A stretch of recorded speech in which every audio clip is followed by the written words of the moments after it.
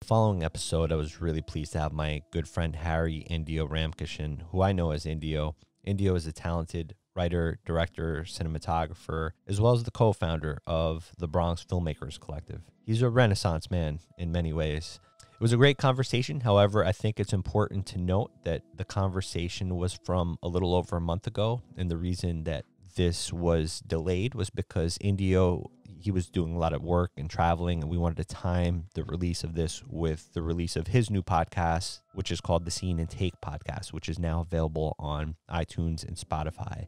So it was a great conversation, but I did wanted to just preface the conversation with a little bit about what's going on. So recently, there was an article headline from Quartz magazine that coronavirus is already pushing an already vulnerable film industry closer to the edge. Now, that was written on March 9th, which was 8 days ago. According to the numbers at that time, and I think that the estimations would be a lot higher right now, but the worldwide film industry has lost over $5 billion. Now, theaters around the world are shutting down to try to contain the spread of the virus. AMC, the largest theater chain in the U.S. with roughly 630 locations and around 11,000 screens, made its announcement last night that they're basically closing for at least 6 to 12 weeks. Now, a lot of other theater chains are announcing the same thing. Just imagine the economic impact on the film industry and what's going to happen. I've been speaking with a lot of friends of mine that are in different facets of the industry who are currently at home because productions have shut down. Not just directors, producers, and writers, but also union grips and gaffers. It's impacted all of us. I do believe this crisis will pass eventually. The question mark is just how long. So I just want to wish you well, your families, your loved ones, your colleagues.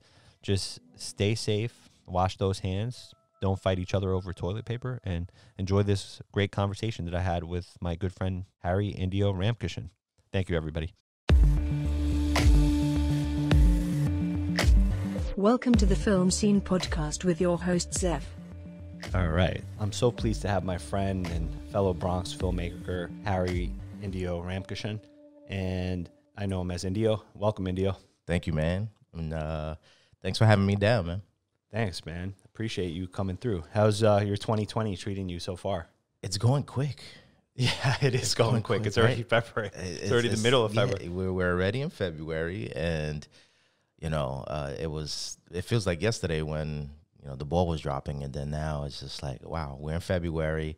I'm gearing up to start my traveling because I do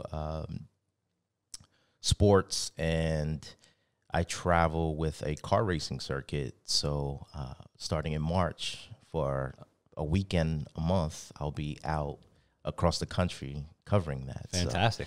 So you're doing cinematography? You're going to be a DP on that? Yeah, I do both because we do the live broadcast as well. And I'm usually in the pit. So I'm with a gimbal and I'm getting the action, the tire changes, the crew just going back and forth. And exciting. Then we do the sit down interviews with the drivers. We kind of get that color that you want to see. And it broadcasts on CBS Sports Network, tape delayed, but we get it up there. And also for the circuit itself, SRO, they do like a package for the end of the year so that they put all the visuals together. How much of a delay is it usually? Usually it could be as quick as a few days and max like a week. Okay, that's not too bad. Yeah. So what else has been going on creatively on your side? Well, as you know, I'm the co-founder of the Bronx Filmmakers Collective, so we are always looking to try to get our membership, going, and that includes myself, right? So I have been writing, not as much as I would like to, but I've been writing some scripts. I've had this one feature script that I've been working on for quite some time, and it's a coming-of-age story. It takes place in the Bronx. A little bit of my life fictionalized, some of those moments that you remember as a kid in high school. And so I've been working on that, and it's been taking a while. But I do have a short that I would like to film this summer, so I got to really get cranking on it. And again, because time is flying, I have to get my pre-production really in order. And it's about a young boy who's hawking waters at Yankee Stadium to help his grandmother pay for her medicine.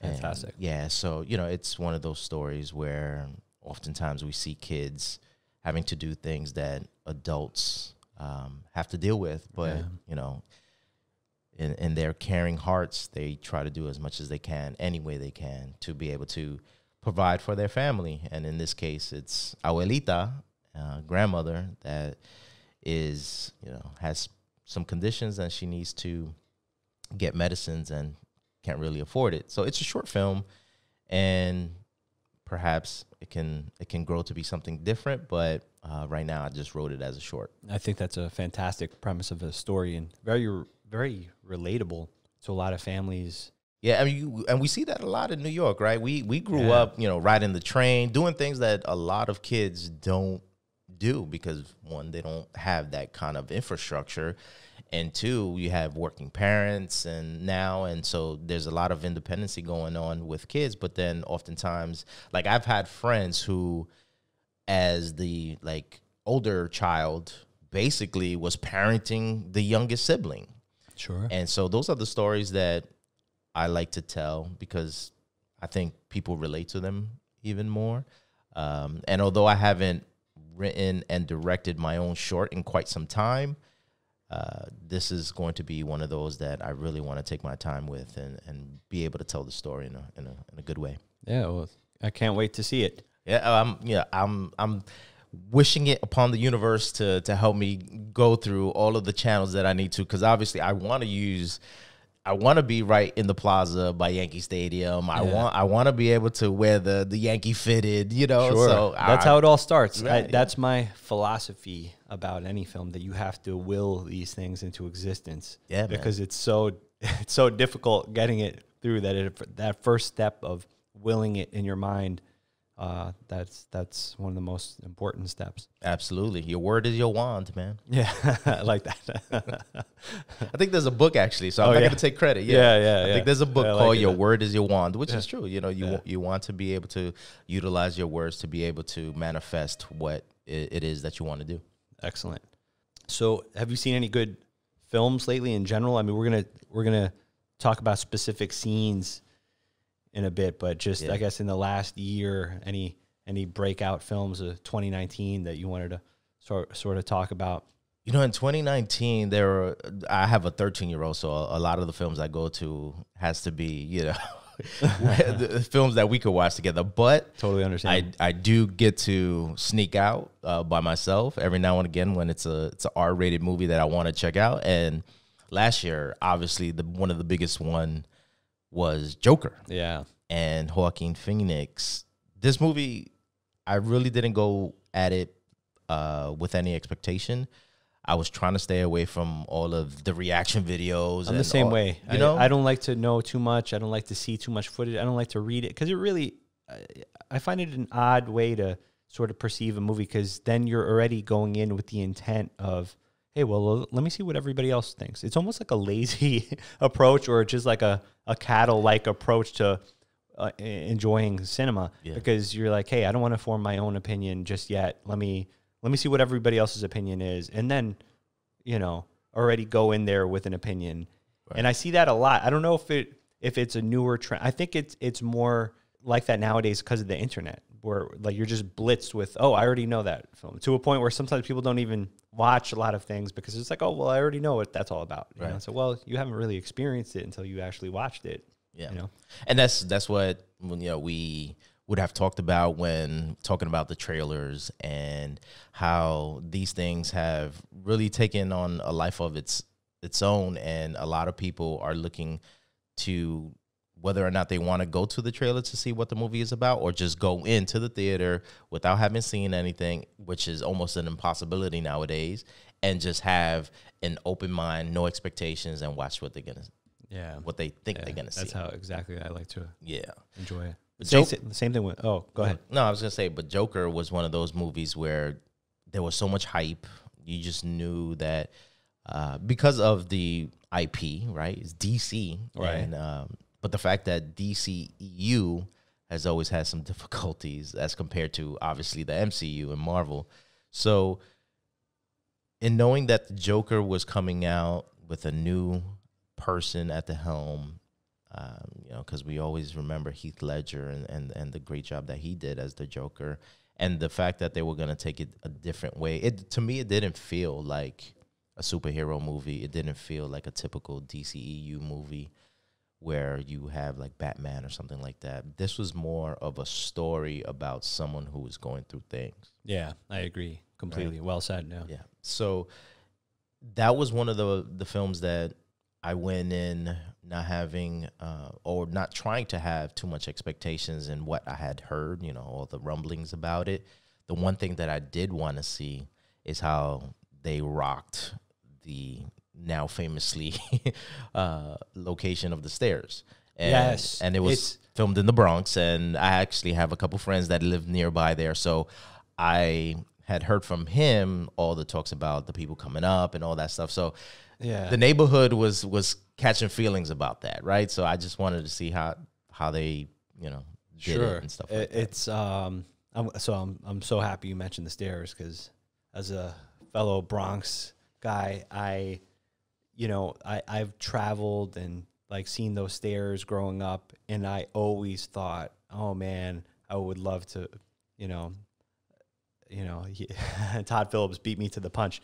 I should have used those stairs, but I always thought how cinematic looking those stairs were, so it's kind of cool to actually now see them.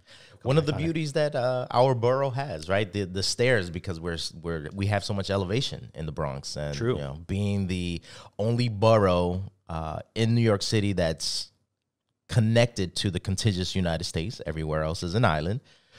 We have some elevation, so we're not flat, and sometimes you have to use some stairs to get from block to block. Yeah, absolutely. That's the shortcut, right? I remember a couple movies that had stairs of the Bronx, and there wasn't the hype that there is now, because obviously social media and all this stuff before. But I remember, Quiet as Kept, I'm always going to support Bronxites. So I watched Made in Manhattan with J-Lo. Yeah. And I remember the stairs that she used to walk up from her apartment on the movie. And it was actually just north of where I grew up. So I knew the stairs, and I knew them well. And I was like, oh, snap. But then with movie magic, you pop up somewhere and then you end up somewhere else, Absolutely. Right? I was like, okay, there's not continuity of real life here, the location, but that was cool seeing the stairs, and it was like, oh, that's up the block. Yeah. So I'm really ecstatic when I see my home and I saw, the train stations and stuff like that. Plus there was a lot of, on IG, there was a lot of behind the scenes images. So I think one of the set photographers would take some plates of the stairwell and then hold up a card with the actual scene in it with the Joker. So it was pretty cool to see the superimposed image of the Joker at the stairs. And those things I get hype about always when I see something that I'm familiar with, especially where I grew up. Totally. Yeah. So I filmed, as you know, because you were part of the production. Yeah, Indio was gracious enough to popped up a little bit. Yeah, pop up as one of the poker players in my movie The Trouble. But a lot of the reason that we filmed it in the Bronx was to depict that area, the South Bronx, in a way that you don't typically see in films. Right. Yeah, I mean, and we were there, and when I say we, the Bronx Filmmakers Collective, we were there from the beginning when Zeph was saying, hey, I got this story that I want to do. It's like it's urban Western. We was like, cool.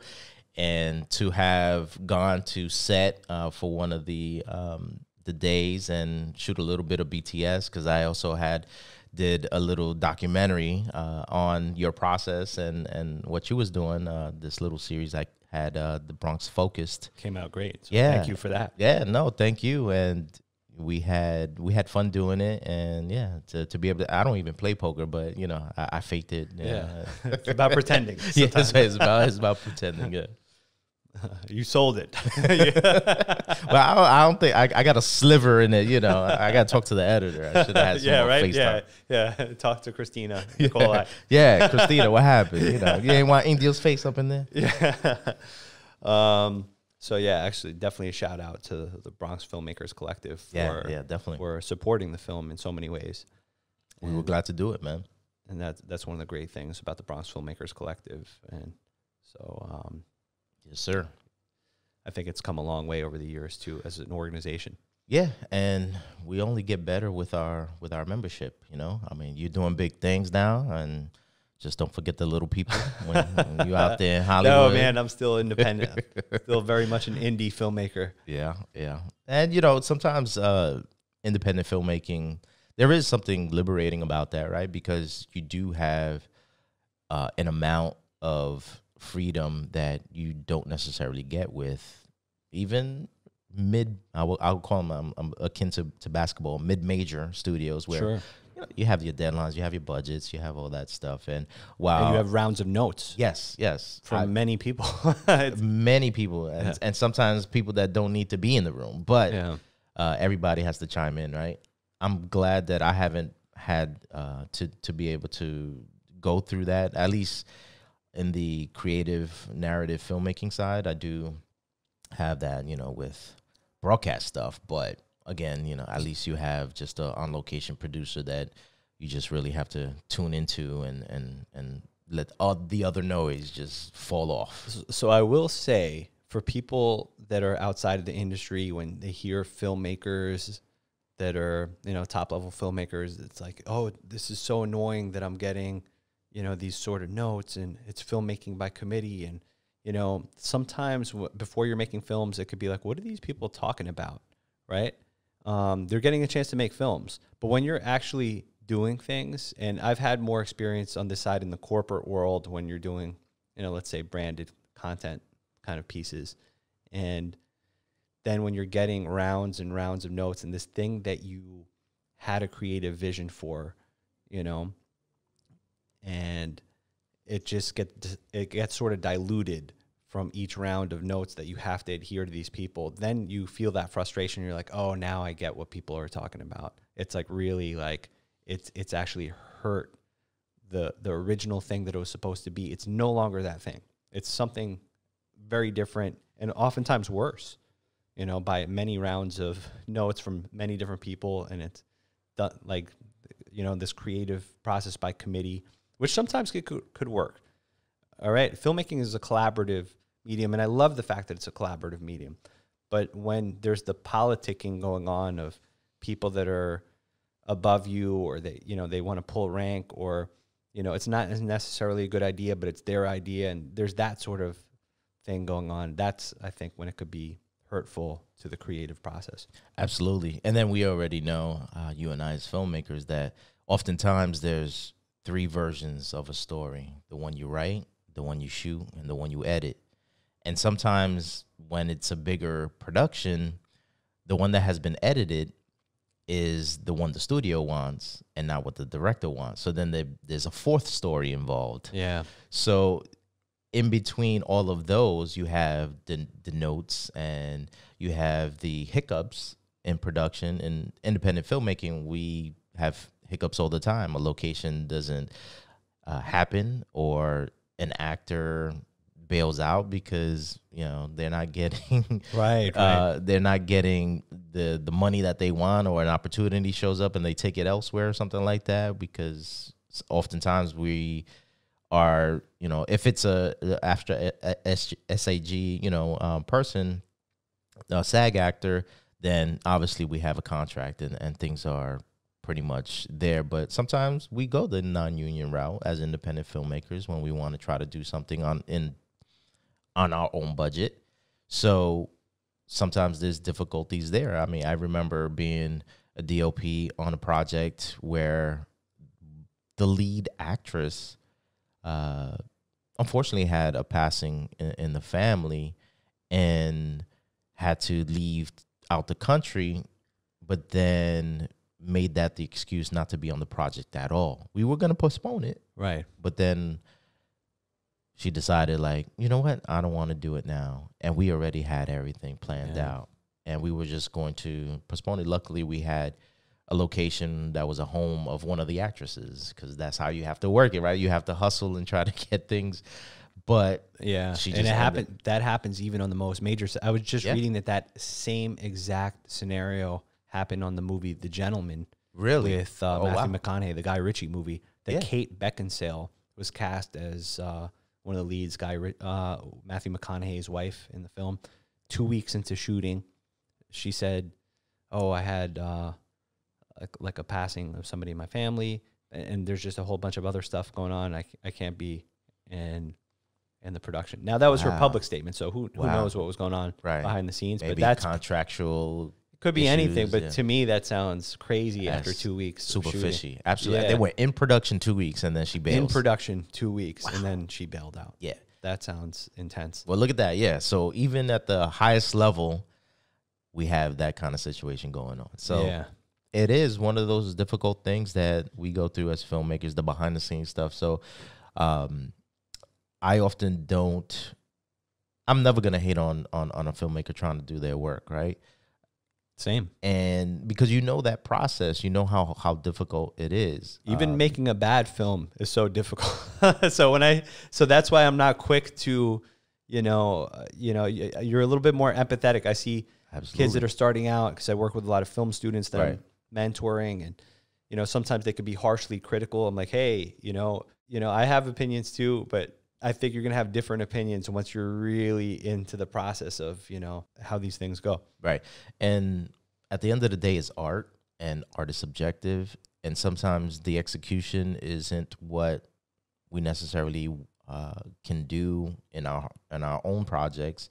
So when I see somebody else, maybe perhaps fall a little short or whatever, it happens. But done is better than perfect. Yes. And there's no perfect project. Right. There's some that have been close, but there's never a perfect project. Yeah. And I agree with you. I'm glad that you mentioned subjectivity, because that's a subject that I wanted to discuss.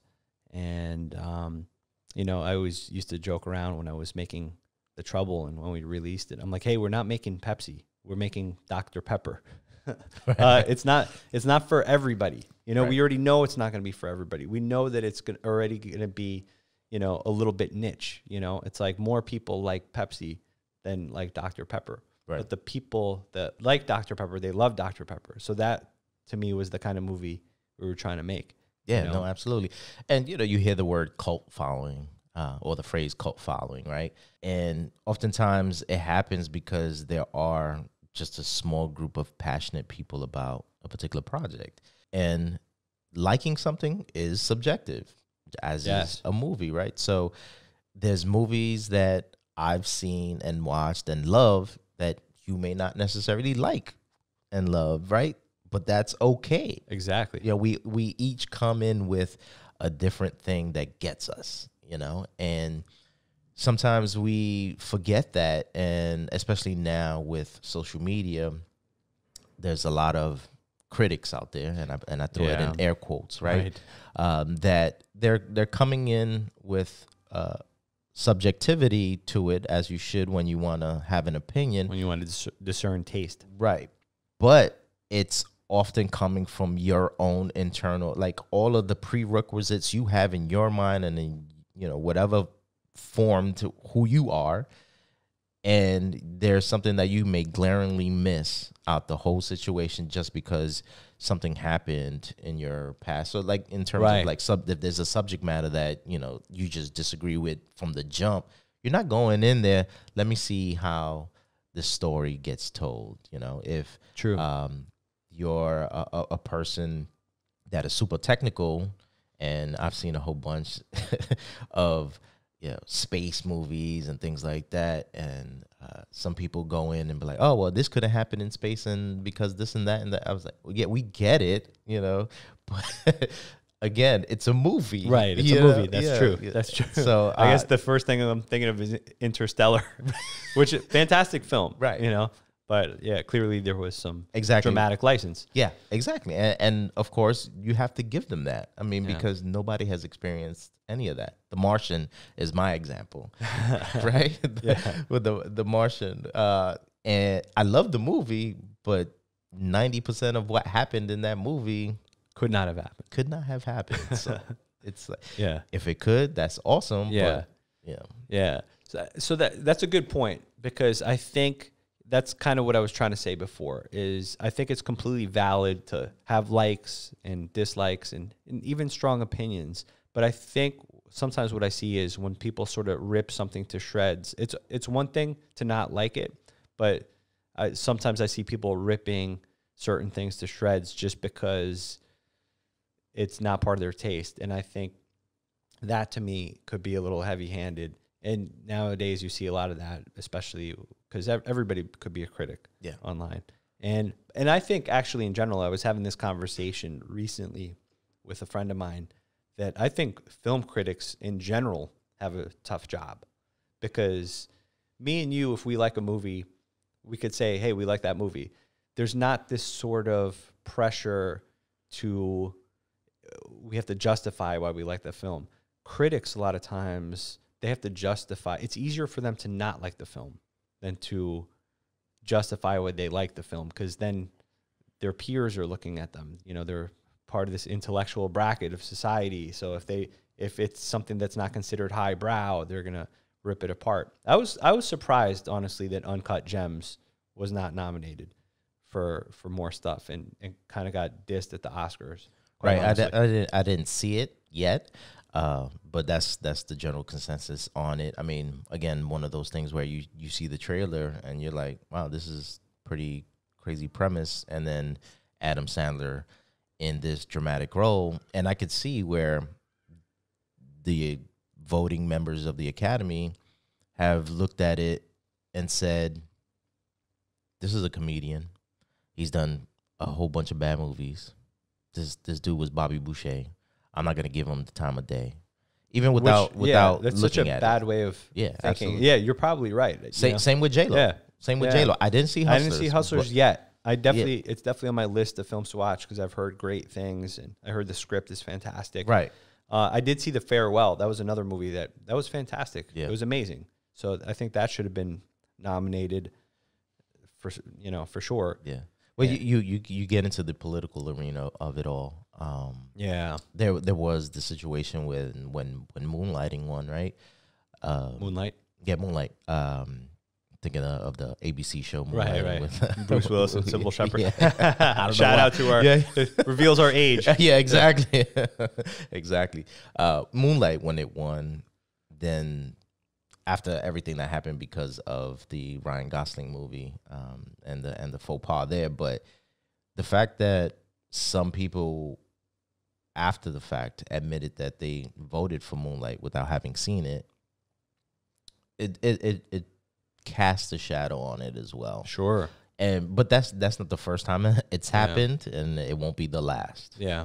You have a situation where this year, Best Director category, good movies. I haven't seen all of them, but all male, and you've had some movies out at least this past year where there were some female directors that should have been nominated as well, at least put into the conversation of it all.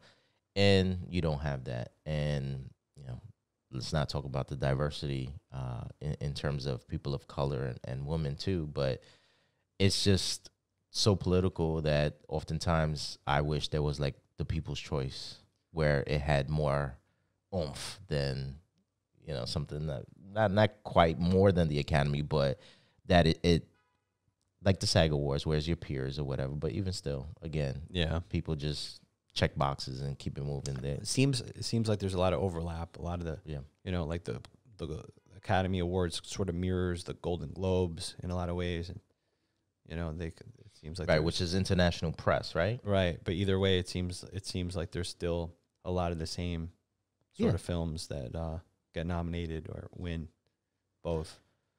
And a lot of it is part of the marketing budget.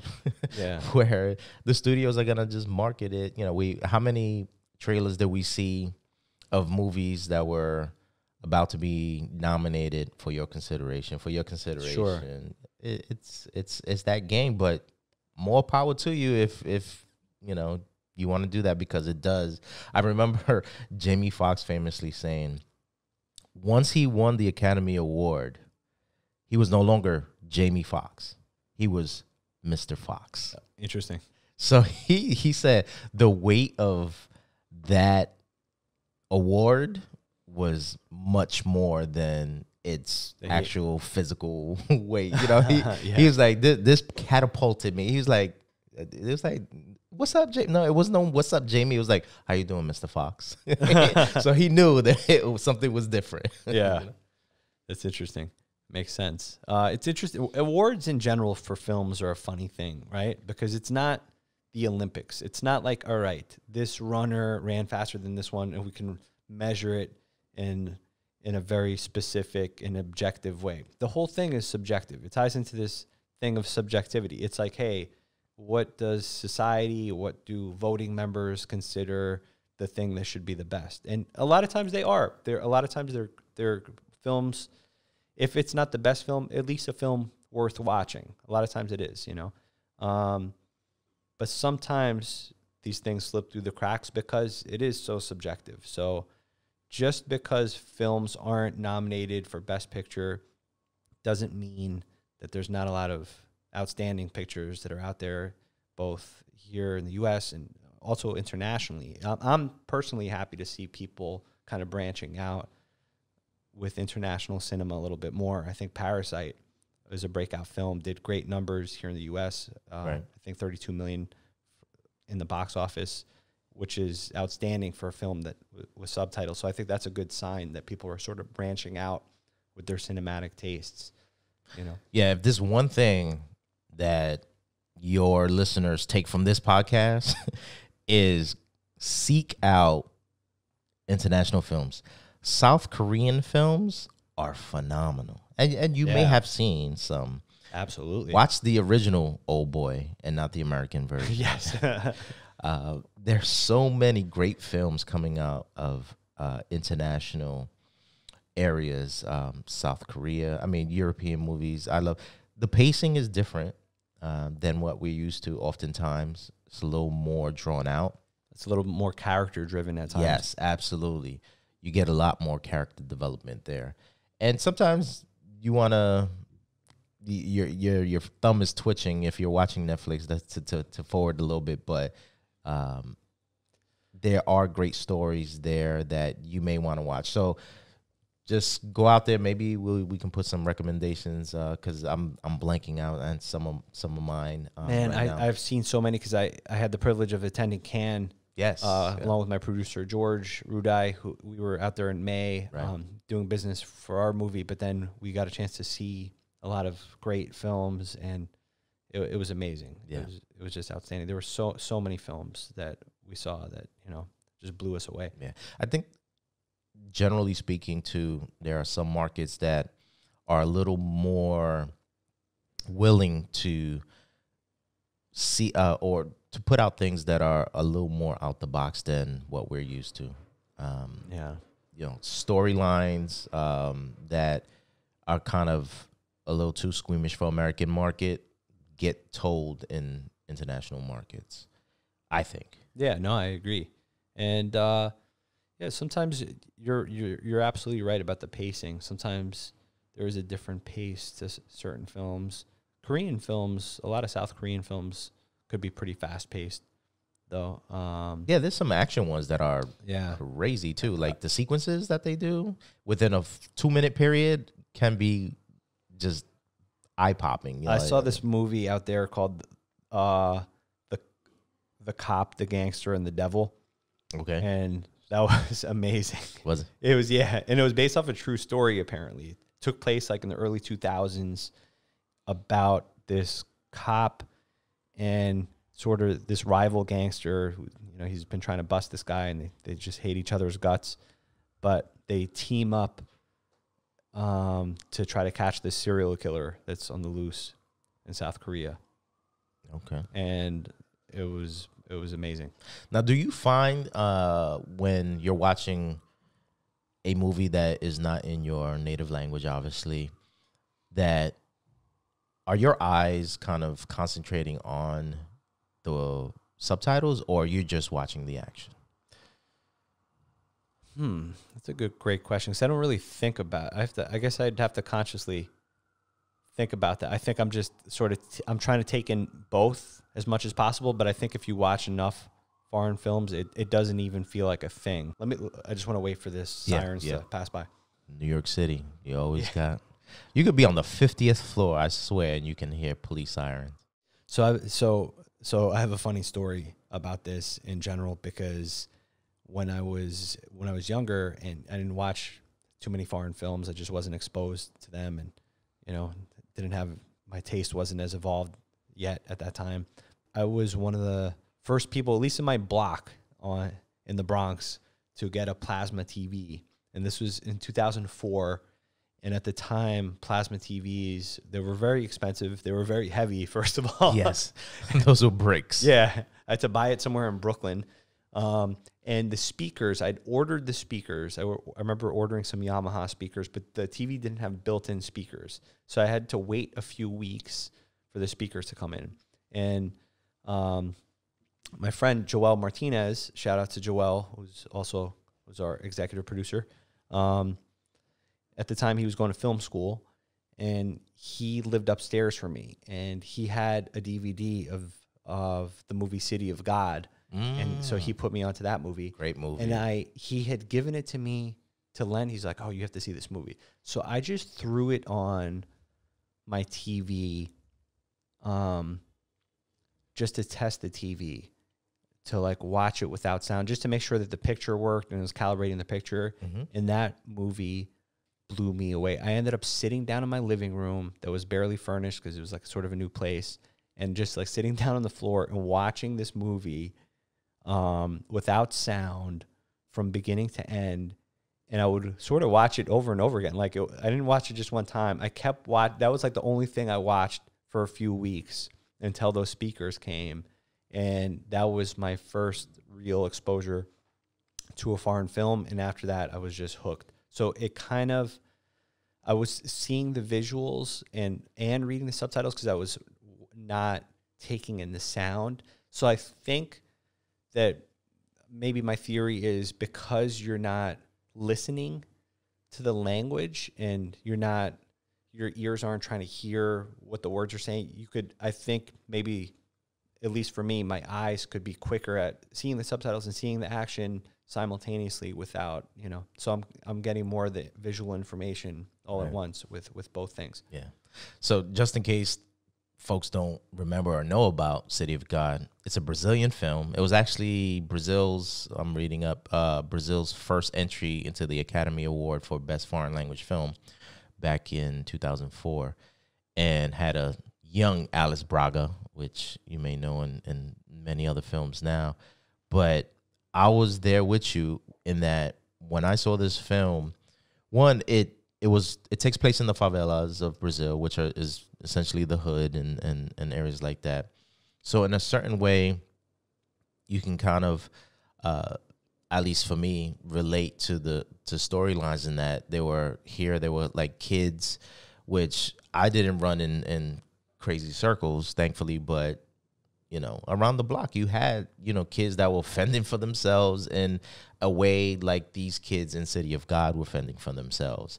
And the environment being so, not to say bad, but so different that you had to adapt almost on a daily basis in order to survive figuratively and literally. Yeah. And one of those things where, I don't know, for some reason, I guess because I am bilingual in the Spanish, I had a little more help with the words in Portuguese. So like you, I wasn't really eyeing all of the subtitles, but the action, right? Because it did get nominated for Best Cinematography. You can just see it in the expressions and the movement of the film.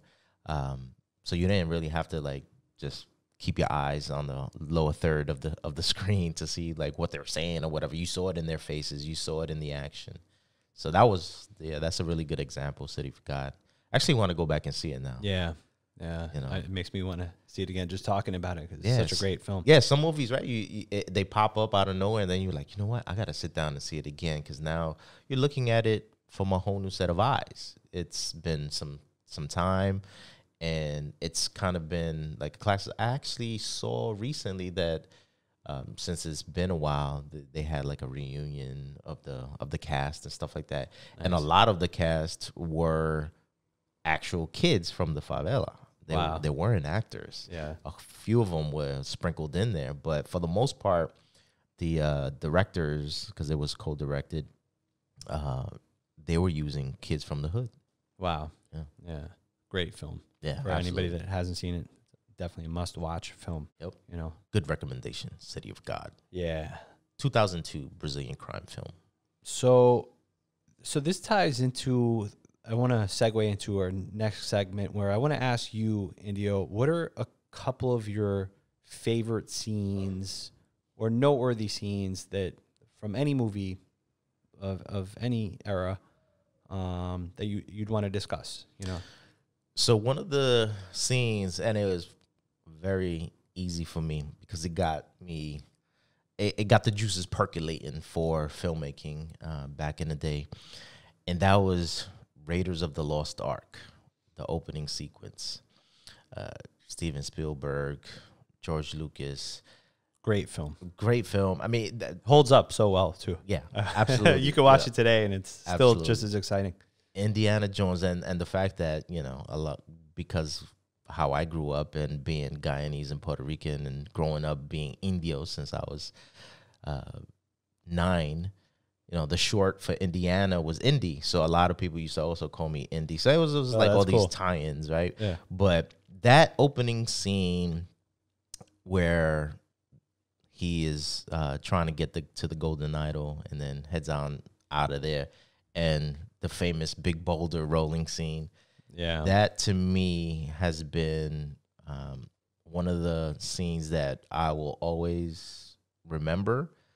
And the sound design involved with it, the long takes, analyzing it now as an adult, but the long takes building up to when he gets to the Golden Idol, and then the quick cuts after, and just the tension that you get from like, oh, what is happening? Is the boulder gonna catch him and all this stuff, and then all these years later and looking at it and researching it and, you know, kind of being inspired by it and knowing that, you know, Harrison Ford, and if you go back and watch it, there's a moment where, you know, he slips and falls kind of, he doesn't fall down, but he kind of trips up. Yeah. That was like, ramps up the tension. right. But that was like the only time it happened in the multiple times that they did that take, you know, well, wow. that scene.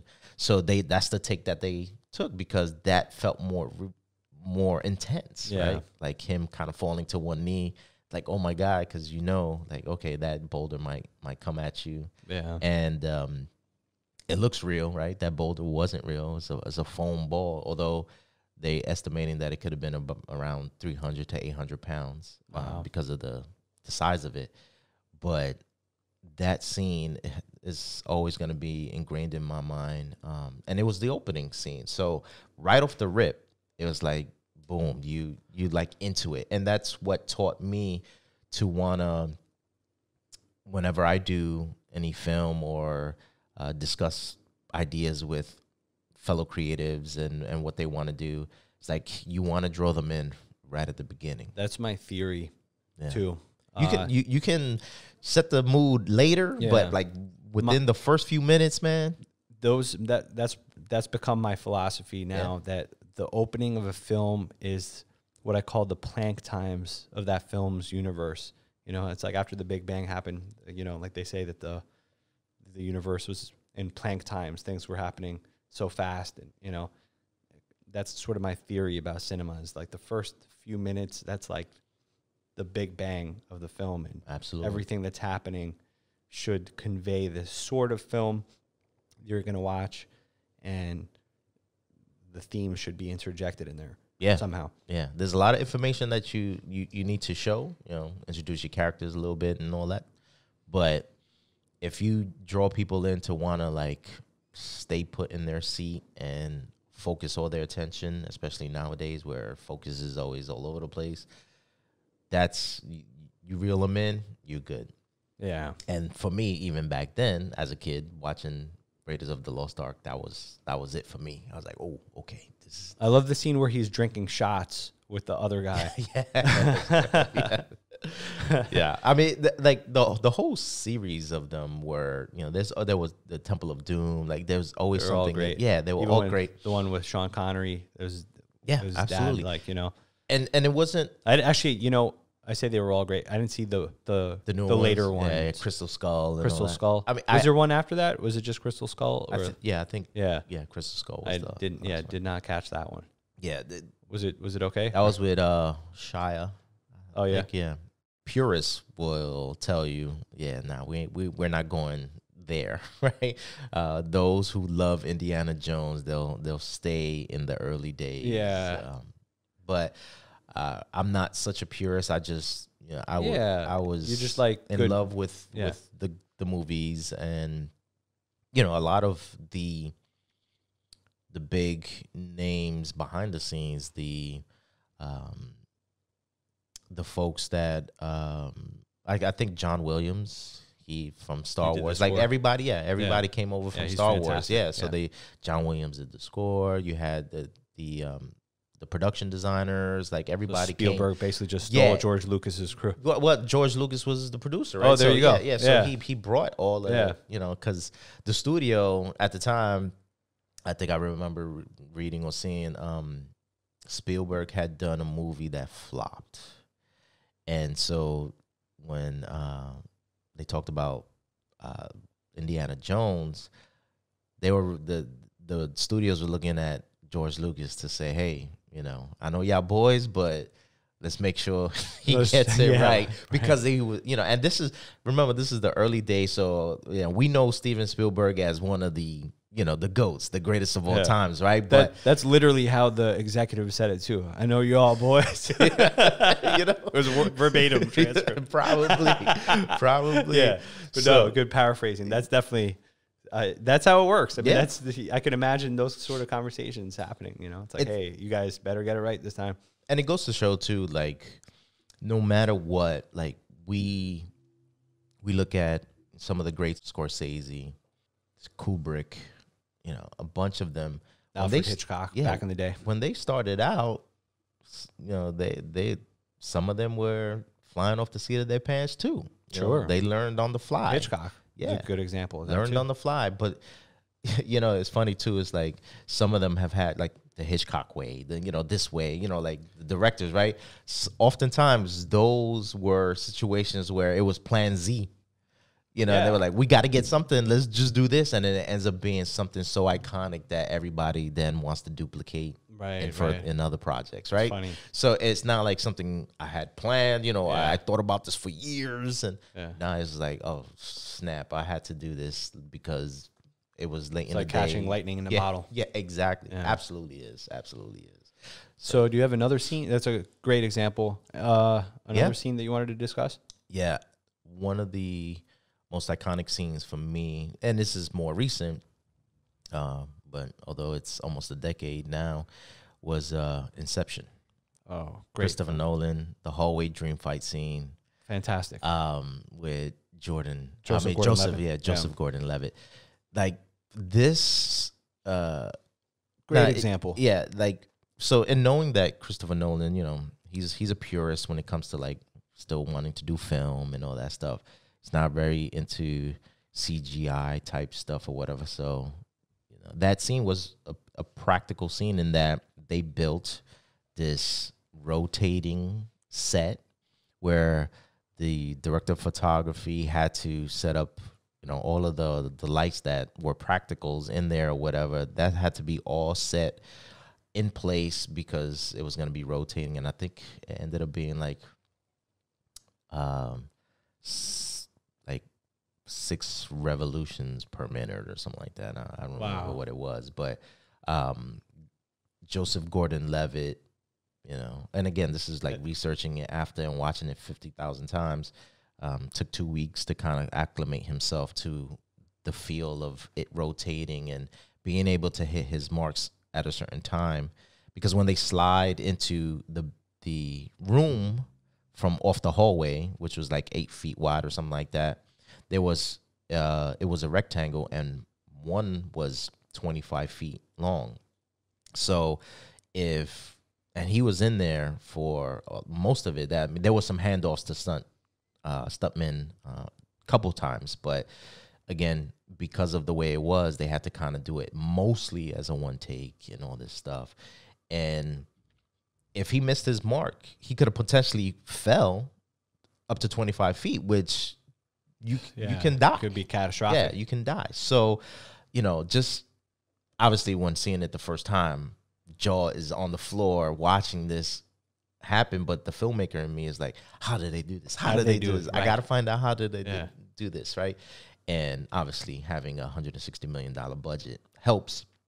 Yeah, but still a tricky thing to pull off. And Nolan is very precise. I said 6 revolutions per minute. Well, like, it's got to be like, and it very was precise. like, it was a planning thing, because they did have to, as much as he wanted to, he knew what he wanted to show, but then, for safety reasons or whatever, they had to make sure that they knew the exact amount of revolutions. I remember seeing in the room scene, they actually had to ramp it, because on the shorter side, then they could slow it. But then on the longer side, they had to speed it up so that it kind of turns over quickly, so that there's no long periods of this space where the actors have potential to go further distances if they miss their mark and they quote unquote fell.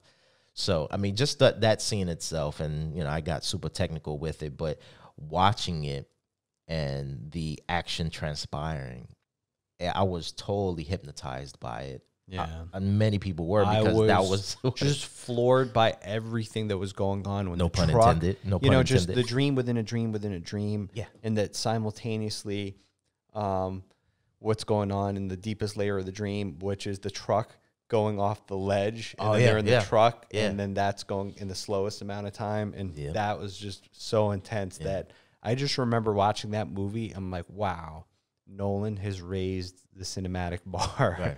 He's just raised the bar. Yep. And again, this is one of those things where even Nolan, who at this point has a name, behind him, he has a resume to prove it, because his story was one that did not come with, intellectual property. So it wasn't something that was already built into fans. This was like his own story. Right.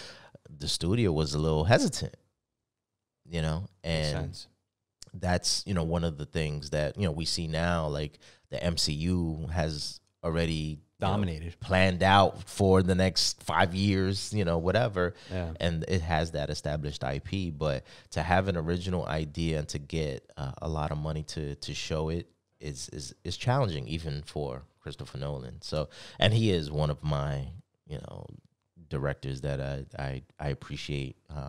He's outstanding. Yeah. And I'm a filmmaker, but I've never used film. That I didn't come into the space when, I never had my hands on anything film, even 16 mil, which is unfortunate, but it's okay. I'm the same way. I came from the digital era. Yeah. But I definitely respect, proper filmmakers. Yeah. Now, photography, I remember, the 110s and the 35 mils, but not for movies. And back then too, it wasn't something that we could get a Canon. Well, that's the thing. It's the barrier of entry. As much as absolutely. People that only have shot on film, they might be able to thumb their nose and be like, oh, well, digital, that doesn't count. For us, especially coming from the Bronx and things like that, digital enabled us to be able to do this. Otherwise, we would not have had the money. There would have been too much of a barrier of entry to do it. I always say that the digital camera did for the filmmaker what the pen once did for the pen and paper once did for the writer. Yes, absolutely. It enabled us. I love that quote. Yeah, I remember you telling that in the Bronx Focus, and it's so true. And I mean, for us being Bronxites, the closest we would ever come to getting our hands on that, at least when we were coming up, is the NYU Tisch route. And as we know, it's not easy to get in there. It's a long uphill battle. And honestly, for me, although I had aspirations of being a filmmaker as a young kid, that was like totally dismantled by, you know, a West Indian dad who thought filmmaking was not like what you were supposed to do. Didn't make money, you know, just kind of those assumptions. And, you know, it's all good, but, you know, yeah, going to business school kind of sounded a little better than being a filmmaker for a lot of parents. Same here, man. Yeah. I went to Pace, for business, you know, because even though I was interested in film when I was younger, and I'd even taken classes at the School of Visual Arts when I was in high school on the weekends, you know, just coming from, you know, just being a first generation Albanian kid, you know, and having, you know, it just seemed like filmmaking wasn't for us. You know, nobody had overtly said that to me, but it seemed like a pipe dream at the time. Yeah. You know, so I was trying to, I guess, think more practically, and then I ended up, you know, doing other things and then getting sort of back into it later on when I said, hey, you know, life is too short to not do what you love to do. Right. Yeah, no, absolutely. I mean, I spent almost a decade in an industry that was my other passion in music, you know, growing up in the Bronx, right? Hip hop everywhere. But I worked in a mechanical rights agency, which, you know, there's no physical product anymore, no DVDs or anything like that. But after having gone through the music industry, then it was like, all right, let me try to get into my passion and in filmmaking. And that was via the route of being a cast member on a sports reality show, and then doing, you know, sports. What was the show? It was Yes's Ultimate Road Trip. It was on the Yes Network. Yeah. 6 diehard Yankee fans traveling the country, competing in physical and mental challenges to win tickets to Yankee games. And when was this? What era? 2007. 2007. So yeah, I played high school ball where the new stadium is. That was my opportunity. Yeah. And I knew like I wanted to transition because at that point, it was Apple coming in and kind of taking a very big shovel to the head of the music industry and, you know, saying, we have this thing called the iPod and now it's digital. So I kind of knew I wanted to head out anyway. And that show was it was for 6 months, because 6 months is the entire season of baseball. So it was my opportunity to say to the crew, like, hey, I've always had a passion in filmmaking and, you know, and cameras. You mind if I go out and learn from you guys when you're not filming me? And so that became my quote unquote film school. That's amazing. Yeah. So yeah, that's a cool story. Yeah. And, you know, here we are now, and still learning, still trying. It's a lifetime of learning, my friend. That's absolutely. How I look at it. Yeah, absolutely. And it's good when you have folks like you to be able to help along the way, you know, and we've had plenty of conversations about the struggles, the journey, the good, the bad, the ugly. Absolutely. And that's what it is, you know. Likewise, brother. But it's fun. It's an art, you know, and we've supported each other and for many years now, and we'll continue to do so. Absolutely. And obviously, it's one of those things here. You know, we both have a podcast now. Yeah. We kind of working it through. Yeah. And shout out to Indio's podcast, Scene and Take. Yes. Thank you. Yeah, and listen and subscribe. Yeah, and the same. You know, FilmSEEN. You gotta be down on both. Absolutely. Thank you, brother, for being on the podcast. Yeah, Appreciate man. You. No